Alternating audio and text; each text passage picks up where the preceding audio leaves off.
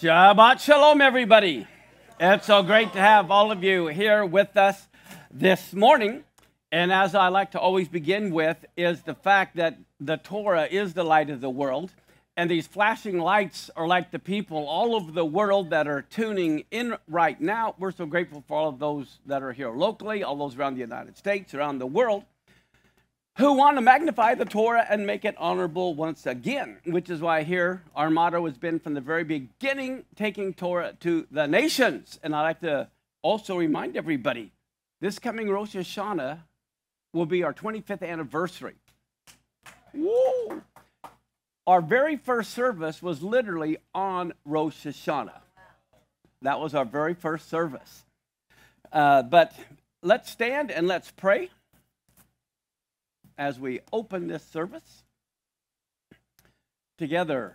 Shema Yisrael, Adonai Eloheinu,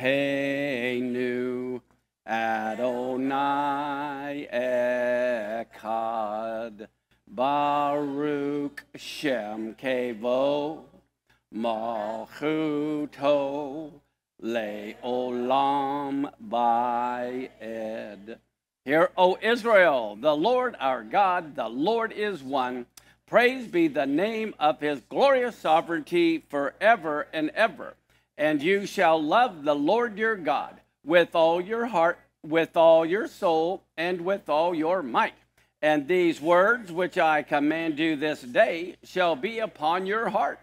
And you shall teach them thoroughly to your children. And you shall speak of them when you sit in your house, when you walk on the road, when you lie down, and when you rise. You shall bind them for a sign upon your hand, and they shall be for a reminder between your eyes.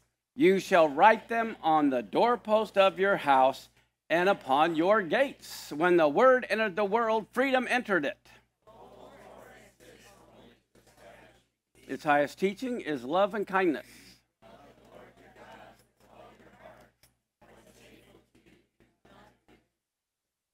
That is the whole Torah. Go and learn it, honoring one another, doing acts of kindness, and making peace. These are our highest duties.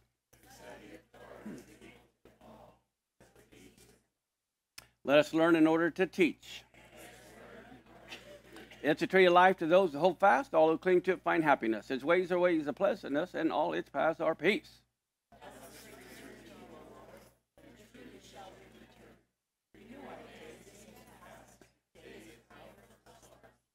Amen. Together. Our Father, who art in heaven, hallowed be your name.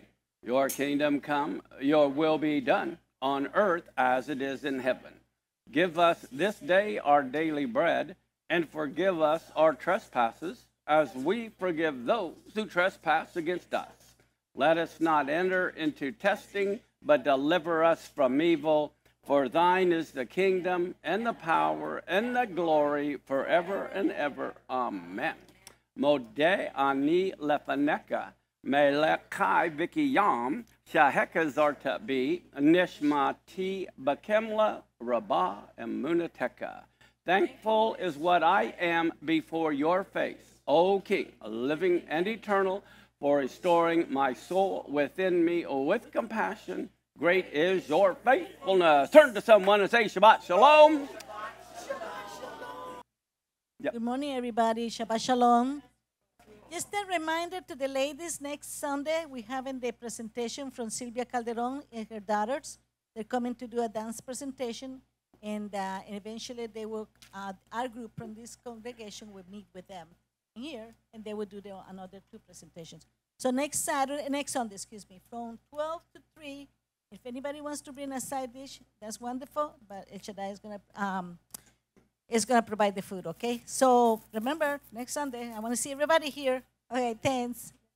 Just want to say that even if you're not especially interested in dance, this is our chance, ladies, just to get together and fellowship. And I hope that you will enjoy seeing a presentation on dance and maybe come and dance with me or Becky in the back where we are every Shabbat dancing in worship. So come take this opportunity to find out more about that and enjoy fellowshipping together. Thank you. Yay.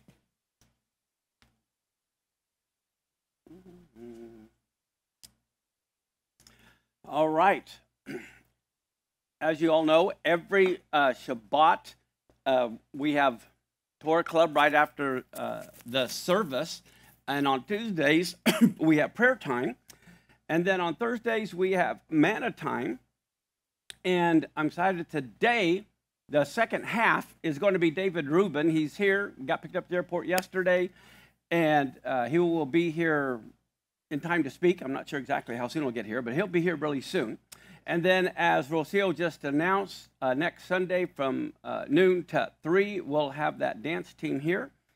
We want to remind everybody we've got our calendar that goes all the way to 2026, and it ties in together our regular calendar as well as the biblical calendar. Then we also have the Mark Biltz Phonetic New Testament, which I believe is literally the #1 most scholarly, literally translated online Bible for the 21st century. One of the things that we're doing, many people have been getting this as a download, but what you may not know, Danny and I are continually updating it, okay, because there's going to be no end to the things that we find. So many of you, as you go back through it again and you look, you're going to see more green, more changes. And so we're really excited that we're keeping this updated. Now, for all of those that live in Alabama area, next weekend, Danny Ben-Gigi is going to speak, okay, because he'll be our guest speaker. I'm going to be in Alabama, and I'm going to be spending the whole day there on Shabbat. I'll be teaching next Saturday morning from 9 to 11:30, then 1:30 to 4, then 6 to 8.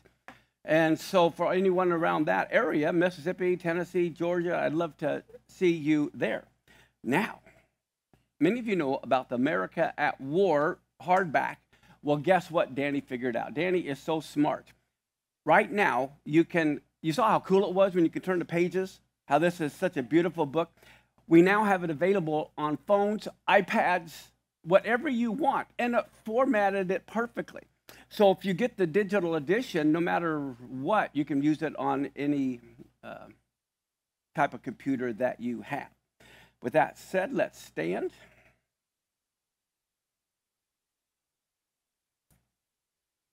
And let's pray. Avinu Malkeinu, our Father, our King, we just thank you so much for everything that you're doing in all of our lives. And I just pray as we sing before you and give you all the honor that you so deserve, I want us to really realize we're singing this not because it's just a song. We're not singing it into the thin air.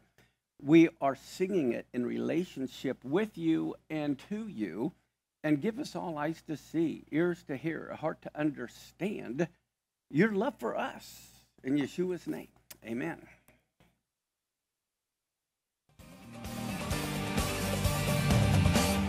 I am zealous over Zion. I am zealous over Zion. I am zealous over Zion. I will dwell in Jerusalem. She shall be called the city of truth, the mountain of the Lord of hosts. How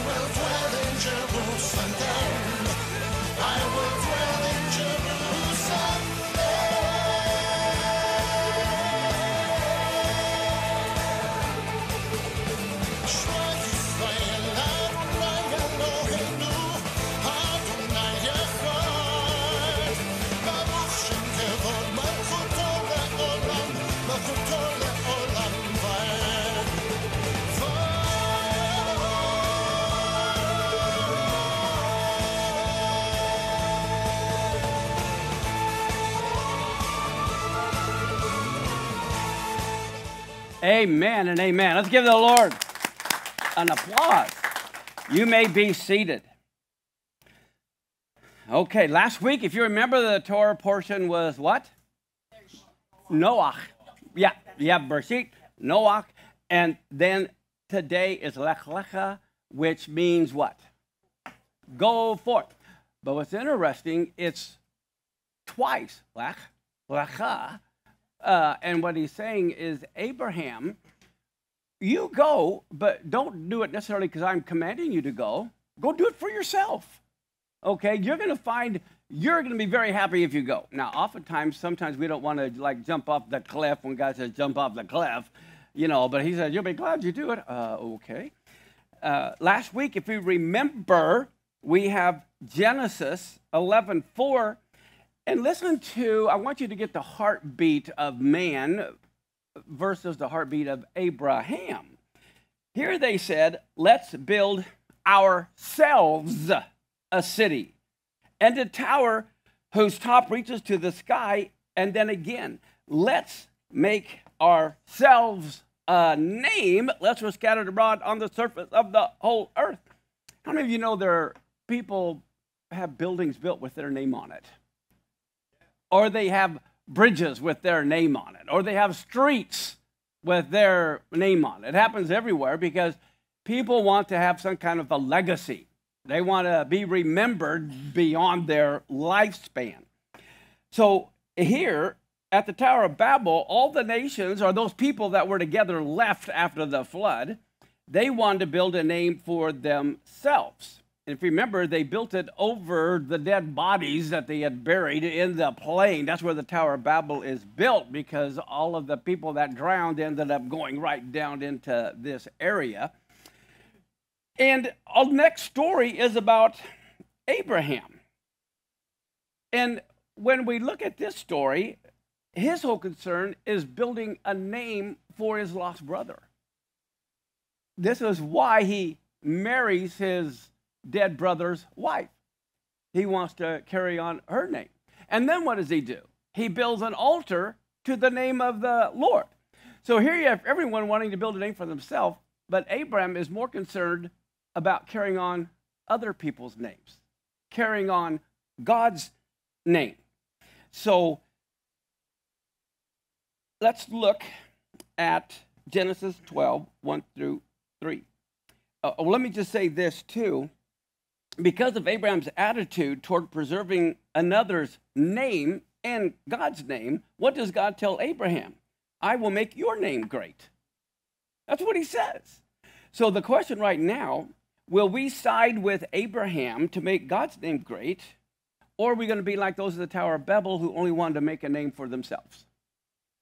Which reminds me of a whole another thing that I think I'll be speaking in a couple of weeks, but I may just bring it up right now just for fun. Go over it again in a couple of weeks. Why do you eat? For nourishment. And why do you want nourishment? To live. And why do you want to live? I got to go to work. I got to make money. I got to do this. I got to do that. Wrong. I'm going to talk about this in a couple weeks, but I'll just remind you. What do angels eat? Angel food cake? No. No. That's a good one. But it says they ate manna, which was angels' food. Why do angels need to eat? I'm going to develop this a little bit more in a couple of weeks. But here's the thing that we want to think about. The New Testament also says to do everything as unto the Lord. When I get up, do I just think, okay, I got to go to work? Or do I think, wow, what do I got to do for God today? Our whole focus has always been, I get up, I go to work, I eat to do this or do that. But oh my goodness, people would have such a higher self-esteem if they realize everything they do, if they do it unto the Lord, I'm doing it because I'm here to build the kingdom of God. So whatever my job is, if it's sweeping floors, if it's driving a truck, it doesn't matter. You want to be doing it as unto the Lord. Does that make sense? wow, our whole life becomes completely different when ultimately we realize and we see I'm not going to work just to feed myself. I'm going to work because I'm building the kingdom of God right here on earth right now. You know what that did to me? That means I better watch what I eat more. Yeah, I'm serious. It's like, oh my goodness, if I'm here, I have to be doing the best of my ability to accomplish what God wants. So it's like, I got to control what I eat more because I'm not eating for me. I'm eating so I can do the work of the kingdom. This is a whole nother way of looking at life for me. But let's look at what happens in Genesis 12, 1 and 3. It says, the Lord said to Abram, get you out of your country, from your kindred, from your father's house to land I'm going to show you, and I will make of you a great nation. I will bless you, and I'm going to make your name great, and you will be a blessing. I will bless those that bless you and curse him that curses you, and in you shall all the families of the earth be blessed. That is a mistranslation that Danny and I are going to be correcting in the Torah portion, because in English, we have the word curse twice. Okay? I will curse him that curses you. Well, but they're different Hebrew words. Here's what it really says. It says, I will bless them that bless you, and I will curse, like you think of a curse, those who esteem you lightly. Whoever despises you, whoever esteems you lightly, they're going to be greatly cursed. Wow. So they don't have to curse Israel like Balaam tried to do.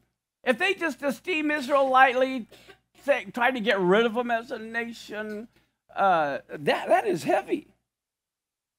Now, I have on this chart here, if you remember, we have the story of Haran dying, and so Abram takes Sarah and Lot and Terah, his father. They all move up to Haran, which is kind of like in Syria, Lebanon area. And then Nahor marries Milcah, one of the daughters, and they stay over in that area. And it was when, the command wasn't told Abram when he was over here. He is up here, and he says, I want you to leave this area and come down to the promised land. And here we see the Tower of Babel, and everyone is talking about Tower of Babel here. Yay, let's make a sign. We're all here. But what does the Lord have Abraham do? Abraham goes, no, I'm going to build up the name of Hashem. I'm going to build up my brother's name. And that is amazing. Now, also, when God tells him to go to this place and get out of your own nation, he said, go to yourself. In other words, we have the phrase, to your own self be true, right? We have to, don't give fake news to you. All right, be true. Well, sometimes there's small talk. How many of you know a lot of people are just involved in small talk? How's the weather? How's the kids? Whatever. But if you want to have a deep conversation, a real personal conversation, you have to get away from the crowd. You have to go out in the wilderness. Okay? If we want to have time to really talk to someone, you have to get away from the noise pollution. If you want to see the heavens, you got to get away from the light pollution. Okay? And location, how many of you know location, location, location? It can make a big difference. The whole atmosphere. Well, God knew Abram could not experience spirituality in Haran like he could in Israel. When you get to Israel, heaven's a local number, they say. Okay, and so this is why I like so many people to come with me to Israel and literally experience the feel. As a matter of fact, and we're leaving in a few weeks, if all still goes well. We're going to go to where the tabernacle literally was for almost 400 years in Shiloh, or Shiloh as it's really pronounced. You'll be standing right where the Holy of Holies was for 400 years. You can see physically, you can feel the presence of God in that place. And so in Genesis 12, verse 4 and 5, Abraham went as the Lord had spoken. Lot goes with them. And Abraham was how old? Okay, he's 75 years old when he left Haran. And Abram took Sarah, his wife, and Lot, his brother's son that had died, all their substance that they have gained, and the persons they have obtained. What does that mean, the persons that they have obtained? That's not slaves, although they worked, they had a job, but that's like the souls he won to Hashem. All of those people who are now believing in the God of Abraham are coming with him. And they go towards the land of Canaan, and they came into the land of Canaan. And in case you didn't know, the very day he entered was Passover. It was on Passover, and I can prove that to you scripturally. But let's go on. Over 2,000 years ago, the Jewish sages had said that there are three things that they need to go over with their disciples. All right? The first one, he said, was be deliberate in judgment and study the scriptures seriously and diligently. Okay? If you're going to have disciples, you've got to be deliberate in your judgment. You've got to be deliberate in your studying of the scriptures seriously and diligently. Well, listen to what the New Testament says in 2 Timothy 2:15. Study to show yourself approved to God, a workman that needs not to be ashamed, rightly dividing the word of truth. So you can see, back then, that's what they taught. But secondly, they said this, raise up many disciples. Why? So the teachings wouldn't be lost. This is why the Jews were the first one to start a grade school, a high school, a college. They've been trying to educate their kids for thousands of years. Well, look at 2 Timothy chapter 2, verse 2. And the things that you have heard of me among many witnesses, commit you to faithful men who shall be able to teach others also. All right? Everybody wants kids, grandkids. Well, guess what? That's what I want in the Spirit. That's what I want. This is why we want to become more of a teaching. I mean, we are not a milk and cookie, newly saved congregation. You know, we're more like a Bible college because we need people that are going to teach others, to teach others, to teach others. And I want to be a spiritual great-grandpa. And then the third thing they say is to make a fence for the Torah. What they mean by that is to protect the commandments by teaching the disciples to avoid behaviors that will lead to sinning. Well, let's look at 1 Thessalonians 5:22. Abstain from all appearance of evil. So all of these things are basically written in the New Testament. Then we come to Hebrews 11, verse 8 and 9. And it says, by faith, Abraham obeyed. So obedience is an aspect of faith. Don't just think law, think faith. Faith produces obedience. In other words, he left the country and he went to the place God was saying. And look at this. When he was called to go out to a place that he was to receive for an inheritance, he went out not knowing where in the world he was going. By faith, he went to live in the land of promise, as in a foreign land, living in tents with Isaac and Jacob, heirs with him of the same promise. It's interesting. It says in tents. In tents means portable. Tents mean temporary. And here he's living in tents his whole life, and he doesn't see the inheritance.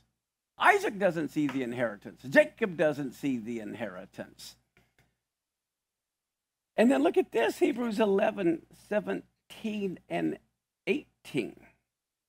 By faith, Abraham, when he was what? Tested, offered up Isaac. And he who had received the promises was in the act of offering up his only son, of whom it was said, through Isaac shall your offspring be named. Okay, now I want you to grasp what this is really saying. God promised Abraham that his seed would come through Isaac. So when God told Abraham to offer up Isaac, he's saying, God, then you're either a liar or you're going to raise Isaac from the dead. And this is why in Hebrews it goes on to say, because his faith was that he would raise him from the dead. That's why he was willing to do it, because he believed that what God said. Now, Sarah didn't feel the same way. She got kind of mad at Abraham. We'll look at that later. Okay, now the interesting thing in Hebrew, here is the word for test, okay? Well, guess what? Within the word for test is the word for miracle. And so God is testing Abram, and Abram is looking for a miracle. And when we get tested, like in the Our Father, it's not tempted, because it says God tempts no man, but he tests everyone. And it's like if you build a chair, you ought to test it to make sure it's going to work. You sit in it, or have your neighbor sit in it. But either way, we need to see testing. When God does test us, he's going to provide a miracle for us to help us pass the test. That's fascinating when we look at that. Now, look at John 8:39 and 40.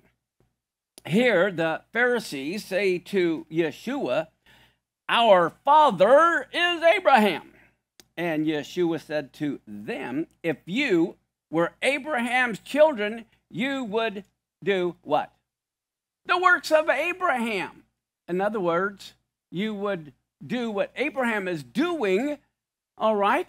Well, so the church says we're not supposed to do works. Well, wait a minute. We're supposed to do works. We're supposed to be doing the works of Abraham, which is doing acts of faith, obeying God. And then he says, but now you seek to kill me, a man who has told you the truth, which I heard from God, and Abraham didn't do this. Now, here's what's important I want you to catch. Yeshua said that if you were Abraham's children, you would do what? The works of Abraham. Abraham, his kids are going to do the works of Abraham. But look at Matthew 5:14 and 16 and tell me what the difference is. He says, you are the light of the world. A city that is set on a hill can't be hid, neither do men light a candle or put it under a bushel, but on a candlestick, and it gives light to everyone in the house. Let your light so shine before men that they may see what? Your good works of Abraham, and do what? Glorify your Father in heaven. Well, look at what it says in chapter 7:22. Many will say to me in that day, Lord, Lord, have we not prophesied in your name?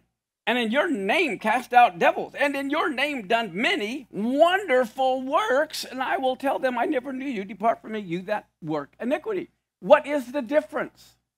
What do you see is the difference between those two statements? Anybody? Come on. The difference is those that are doing wonderful works that are trying to glorify themselves, he's going to say, I don't know you. Those of you that do the wonderful works of Abraham are doing it to glorify Hashem. It goes right back to the Tower of Babel. They wanted to build a name for themselves. Abraham wants to build a name. There's also another verse in the scripture that says, seek another man's wealth. Not seek your own wealth. Seek another man's wealth. This is one thing that I learned early on when I was about 19 years old in the business world. One of the things that helped me always be in management my whole life of different things was because I always tried to make my boss look good. It wasn't about making me look good. It was about making him look good. Because you know why? Every time he gets promoted, guess who he brings with him? And so the whole thing we have to realize, what I said from the very beginning, when we get up in the morning, it's not about you. It's about glorifying him. And if you're building his kingdom, he's going to give you opportunity after opportunity after opportunity. If you're only trying to build your kingdom, he has too many of those. He doesn't need those. Is this making sense? That's why the works that we do, it can't be to glorify ourselves. That's going to be the difference between those who are accepted from their wonderful works and those who aren't accepted. It looks like they're just name dropping. Okay, hey, I prophesied in your name, and oh, I did this in your name. But they're using God as a tool to manipulate, to build their own kingdom. So then we see in Genesis 12, 6 and 7, Abram passes through the land to the place of Shechem. Now, Christians say Shechem, which is fine. That's English, so to speak. But the word is Shechem. Unto the plain of Moreh, which also in Hebrew means teacher. Okay? And the Canaanite was there, and the Lord appears to Abram, and he said, to your seed will I give this land. And so that is where Abram built an altar to the Lord who appeared to him. Now, this is also fascinating, for in the future, when we get to the book of Exodus, we see he built an altar to who? Okay, and what is the Lord's name? The Yud, He, Vav, He. But when he appears to Moses in Exodus, he says, Abraham never knew me as the Yud, He, Vav, He. Well, no, wait a minute. He said he only knew me as Elohim. He never knew me as Yud, He, Vav, He. What's the answer to that? Well, here it literally it says the Yud, He, Vav, He appeared to him. Elohim means God is the king, the judge, the one who promises. But the Yud, He, Vav, He is a part of God that is merciful, and you receive the promise. So Abraham knew he was Yud, He, Vav, He, but he never experienced him as the Yud, He, Vav, He, just like my dad can be a tax accountant, but if he never does my taxes, I don't know him I know he's a tax accountant, but I never experienced him as a tax accountant.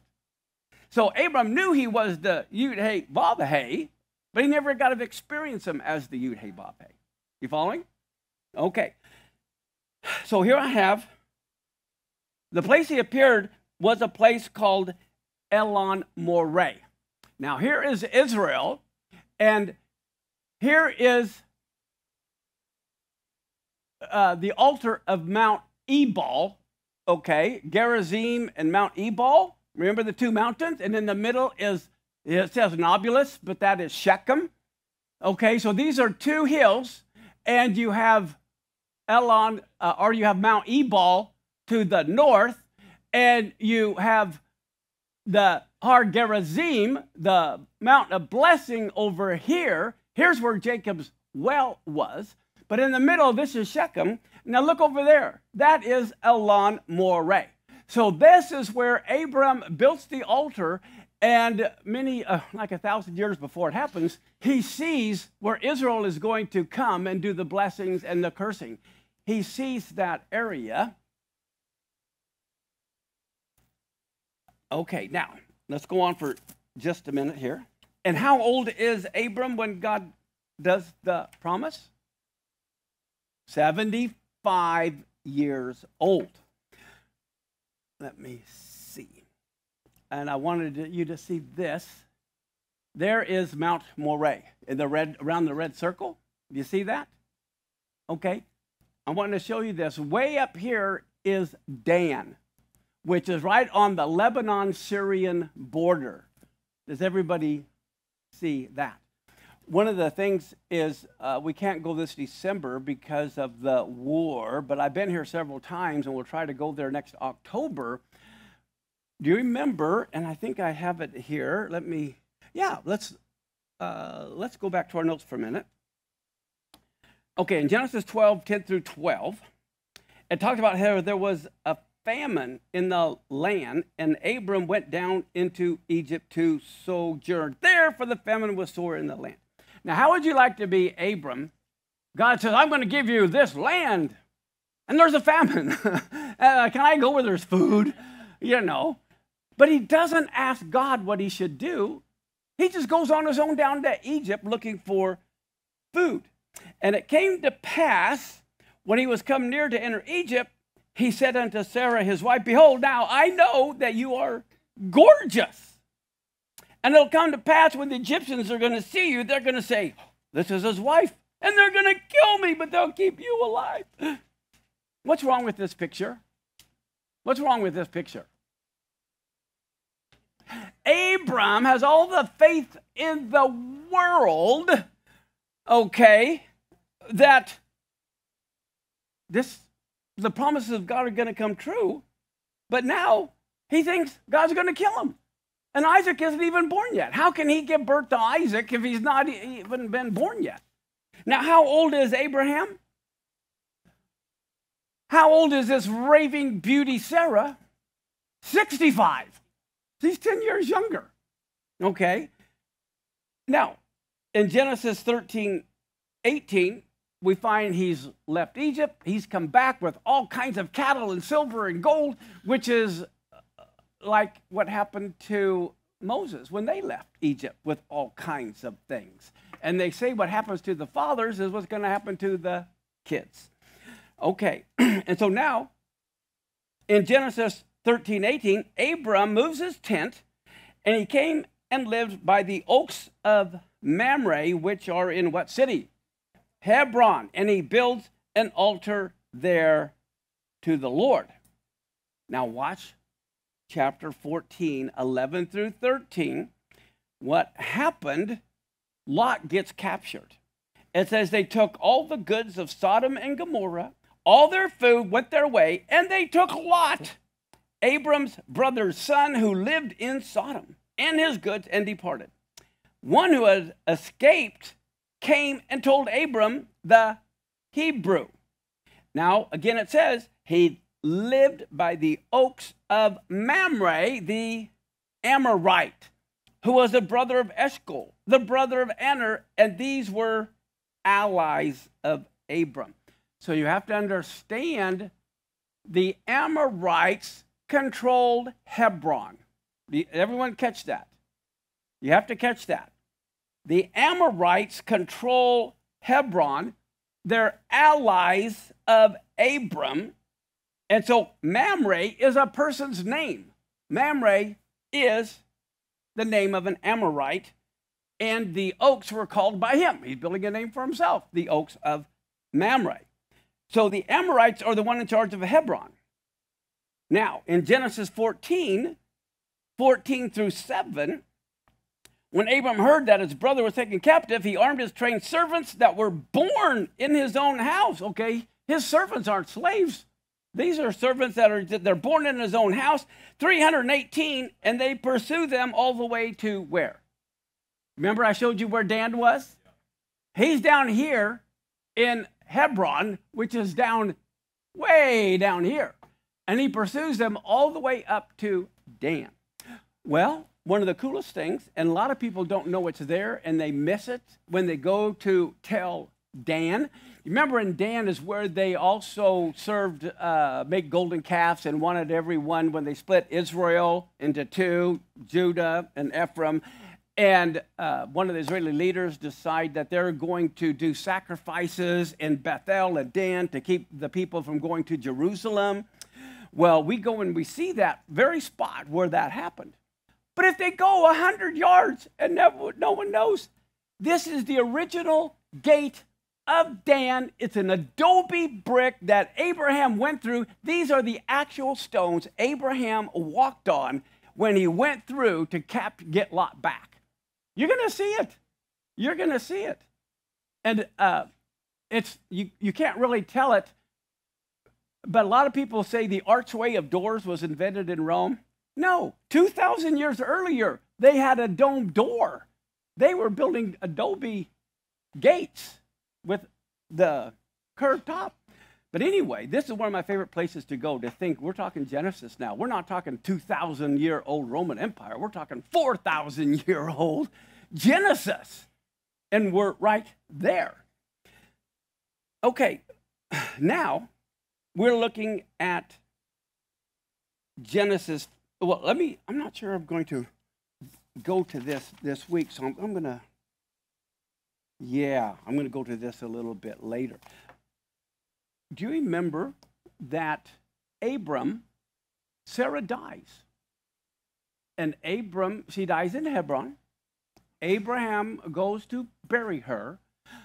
But what is the name of the people group that is controlling Hebron now? It's the Hittites. In other words, in Genesis, at the first part, we see it was the Amorites. But when he goes to bury Sarah, the Hittites conquered the Amorites. And so what happens? They get the land for free, and they're charging an exorbitant price to Abram for the land. He's getting ripped off completely. But we'll look at that down the road. Now, here we see it goes on and he says, he divided himself against them. He and his servants by night smote them, pursued them to Hobah, which is on the left hand of Damascus. So see, they're going all the way up into Syria. And he brought back all the goods and also brought again his brother Lot and his goods and the women also when the people. And now the king of Sodom goes out to meet him after his return. Remember, this is the people of Sodom that got taken. Here comes the king of Sodom. And it says in Genesis 14:18, now, what does Melchizedek mean? King of righteousness. That is a title. That's not his name. And he brought forth bread and wine, and he was the priest of the Most High God. There was always, in one sense, a priesthood. Adam was to be a priest. And it kind of went down through the ages until it gets to Shem. And now this is the priesthood when Jacob and Esau was fighting over the birthright is where the priesthood goes to. And Esau already had kids. So you would think he would want it to pass it on to his generations, but no, he didn't want it. He despised it. And Isaac, who had no kids, knew how important it was and knew it would go through his descendants, even though we weren't even married yet. And so at a young age, he was fighting for that birthright because that's who the priesthood is going through. And so what do we find? He was the king of Salem. Where is Salem? Jerusalem. And it says in Psalm 76:2, in Salem also is his tabernacle, and his dwelling place is in Zion, or Zion. Now, do you guys remember why or how David came up with the name Jerusalem? If you remember, the city was called Jebus. It was called Salem, and then when people conquered, the first thing you do is change the name. And so it says when David was conquering it, it was called Jebus. Okay, so now David conquers it, and he wants to name it. Do you know how he decided what to name it? Anybody know? Here is the answer. Do you remember when they called God Jehovah Jireh or Yireh, right? So he goes, oh my goodness, should I call it Salem in honor of Melchizedek, or Yireh, where it says he is my provider, Abraham, called him Jehovah Jireh. So he says, do I honor Melchizedek or Abraham? And he goes, I know. I'll name it both. Yireh Salem. And that's where you get Jerusalem. There's no J's in Hebrew. Yireh Salem. Provider of peace. And that's the one town that hasn't experienced peace in several thousand years. But I wanted you to know he's honoring Shem, which is why he wanted to call it Salem. He's honoring Abraham, which is why he wanted to call it Yireh, and he just put it together. Okay, now, Genesis 14:21. The king of Sodom says to Sodom, just give me the persons and you can have all the property. The Hebrew word there really implies souls. See, the king of Sodom, think of Satan. You can have the merchandise. I want the souls. Or the prisoners. Well, in Genesis 14:23, Abraham says, look, I'm not going to take a thread, even do a shoelace. I will not take anything that is yours, lest you end up saying that you're the one who made me rich. All I want is what these young soldiers have eaten, the portion of the men which went with me.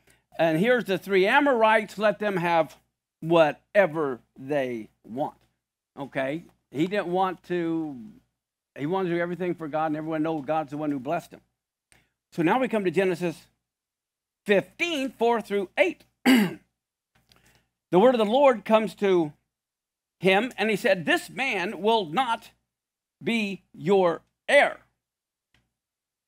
but he who will come out of your own body will be your heir.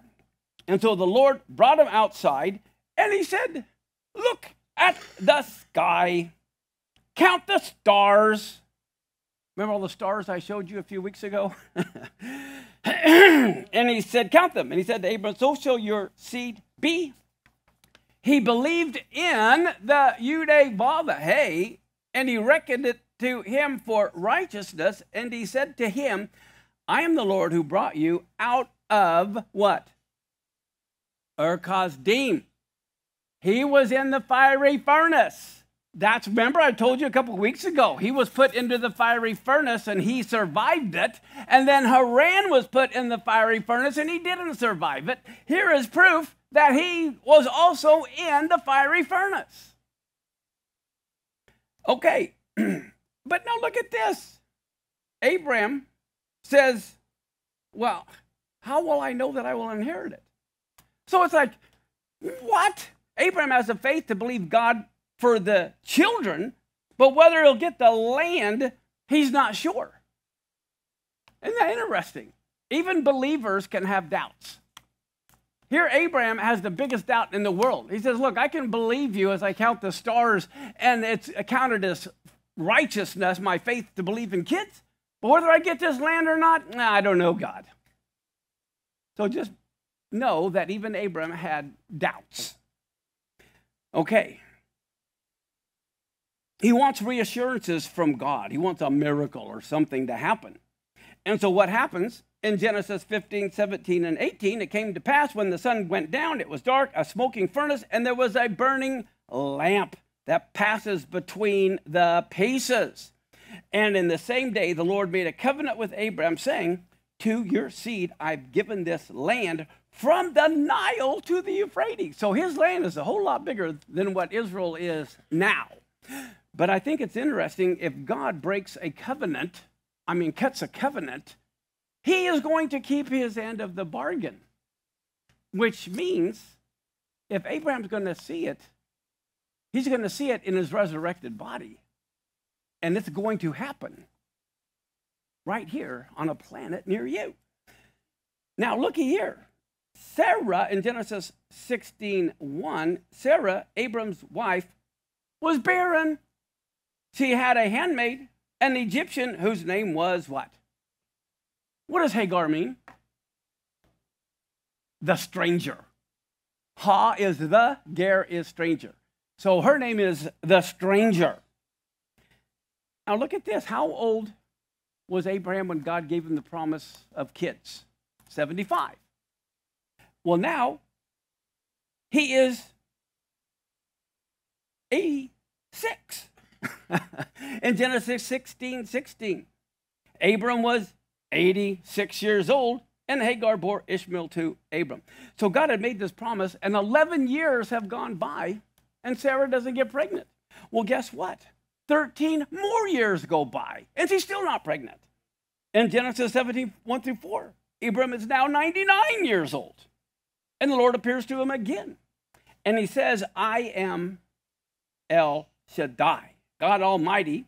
Walk before me, be blameless. I will make my covenant between me and you, multiply you exceedingly. And what happens? Abraham breaks his nose. He falls on his face. God talked with him, saying, as for me, behold, my covenant is with you. You will be the father of a multitude of nations. He's like 100 years old, hasn't had any kids yet. And it's like, okay. And so let's look what happens in 5-8. God goes on and he says, neither shall your name anymore be called Abram, but your name shall be called Abraham. For a father of many nations have I created you into, and I will make you exceedingly fruitful. I will make nations out of you. Kings are going to come out of you. I'll establish my covenant between me and you and your seed after you in their generations for how long? Everlasting covenant, to be a God to you and to your seed after you. Notice how many times it says your seed after you. I will give to you and to your seed after you the land wherein you are a stranger, all the land of Canaan for an everlasting possession, and I will be their God. Wow. The United Nations wants to play God and determine the boundaries of nations. God set the boundaries at the very beginning according to the number of the children of Israel. And so we have to realize who's in charge. Who is in charge? A lot of people like to take authority and they want to be in charge, but it's like, sorry, you're not in charge.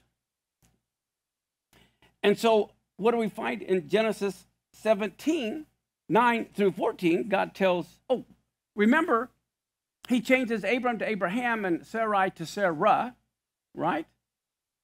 What does he do? What happens when he changes their name? What letter is added to their names? The letter Hey. He gives a Hey to Abram. He gives a Hey to Sarah. We have the Yud, Hey, Vav, Hey. The two Heys from God's name, he gives to each of them, and they produce life. He transforms them. But wait, there's more. It says here in Genesis 17, 9 through 14, God said to Abraham, as for you, you will keep my covenant, you and your seed. After you, throughout their generations, and this is my covenant, which you're going to keep between me and you and your seed after you.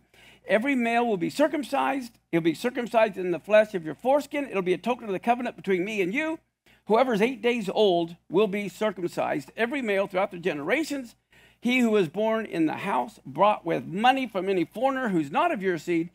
He who is born in your house, he who was bought with your money must be circumcised. My covenant will be in your flesh for an everlasting covenant. The uncircumcised male who is not circumcised in flesh, that's what will be cut off from his people because he's broken my covenant. Oh, man, I mean, look at all those stars. How would you like to count all those stars? Okay, here we go. Genesis 17, 15 through 17. God says to Abraham, as for Sarah, your wife, don't call her name Sarai, but Sarah shall her name be. I will bless her and give you a son also of her. I will bless her. She will be a mother of nations. Kings of people shall be of her. And at this, not only does Abraham break his nose, he's cracking up laughing. Abraham falls on his face, and what is he doing? Laughing. Now, here's the word for laughter. Sakak. Now, watch this. And he said in his heart, shall a child be born to him that is how old? 100 years old, and shall Sarah, who is 90 years old, bear? And so what do we find in Genesis 18:2? What does Sarah do? She also laughed within herself, saying, after I am waxed old, will I have pleasure, my Lord, being old also? So, oh my goodness, they are both laughing. And then it says, Abraham called the name of his son that was born to him, whom Sarah bore to him, Yitzchak. It means laughter. Now, you know what is really funny about this? How old was Abraham? And how old was Sarah? The Kuf is 100, the Tzadeh is 90. That's why they were laughing, because the Het is life, and they produced life. Only God can take a 100-year-old, a 90-year-old, put it together, produce the Het, which is life. Am Yisrael Chai, the Het, live. And that's why they called him laughter, because that's a 100-year-old and a 90-year-old having kids. It's hilarious. But many people don't realize it's all there in the Hebrew. With that said, let's stand.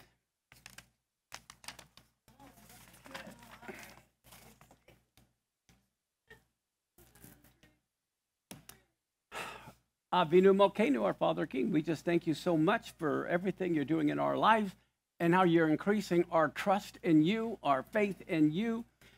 may it never end. May over these next several years, all of us only increase in faith, increase in trust, increase in love for you, do a mighty work in all of our lives.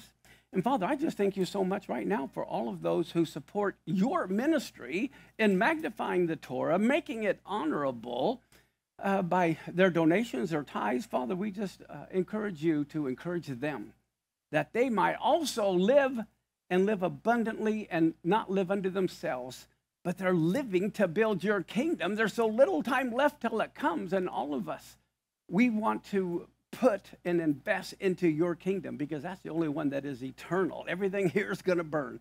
So, Father, we just thank you so much for all those who give. In Yeshua's name, amen. Together, blessed are you, Lord our God, creator and king of the universe. You have blessed us with your Torah of truth. You have blessed us with the whole counsel of your living word by the power of your Holy Spirit. Through the completed work of Messiah Yeshua, you alone have planted among us life eternal. Blessed are you, Lord our God. Amen. Take a break.